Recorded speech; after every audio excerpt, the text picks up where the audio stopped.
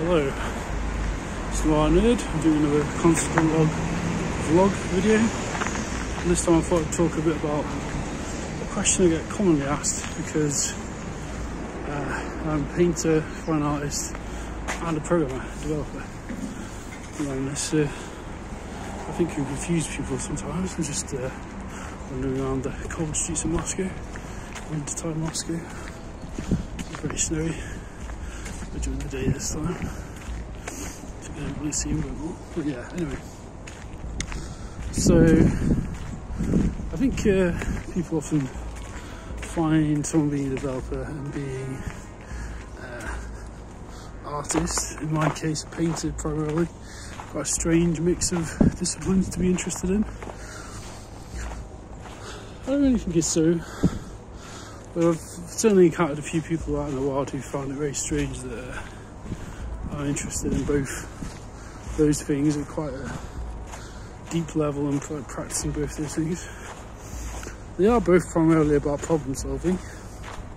Painting, you're wanting to express yourself with paint and translate that feeling or emotion or whatever it is you're trying to communicate into a visual medium.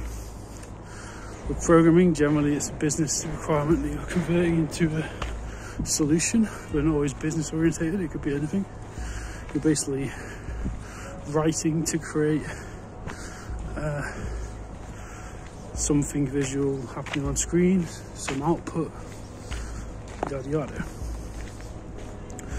So I think there's probably, I guess, more front-end developers who are interested in sort of illustration and painting and stuff, but that's just a presumption. It's probably not true in every case, because front-end coding is obviously more focused on user interface, user experience, psychology of the user, but it's more focused on what the user sees.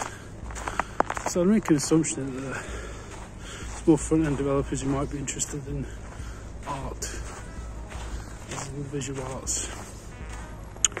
I actually was sort of into programming and computers before I was into art, to be honest, though I'd say that much. So I was interested in computers from about the age of, I guess, 12 or 13.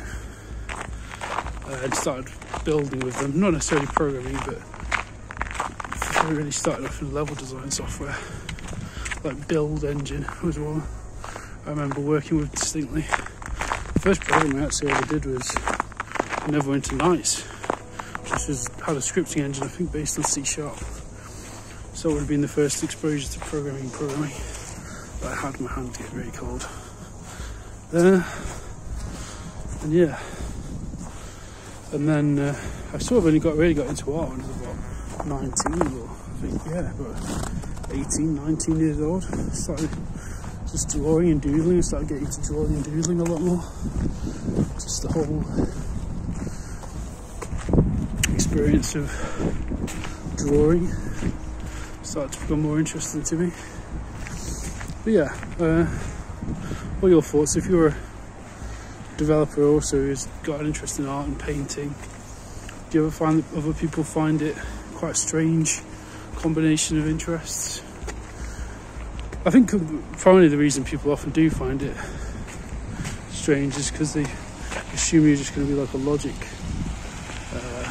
buff, or just, you know, like really left-brained if you're into programming, not really necessarily into so-called right-brain creative thinking, I guess, is why people find it strange sometimes.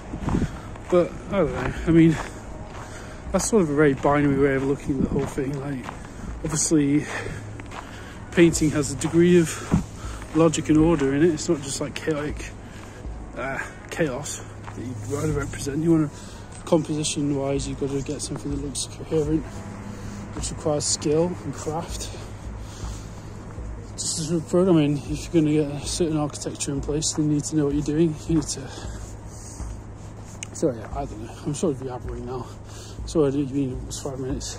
This is me, Console.log vlog in deepest, darkest, coldest Russian. My hands are almost falling off. I mean, I should have taken gloves out actually.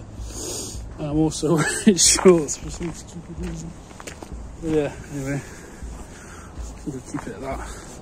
Goodbye, like and subscribe. This is only one of my vlogs from wandering around. Usually I do tutorials and code reviews, but I decided to do a video series now where I just wander around Moscow chatting. Anyway.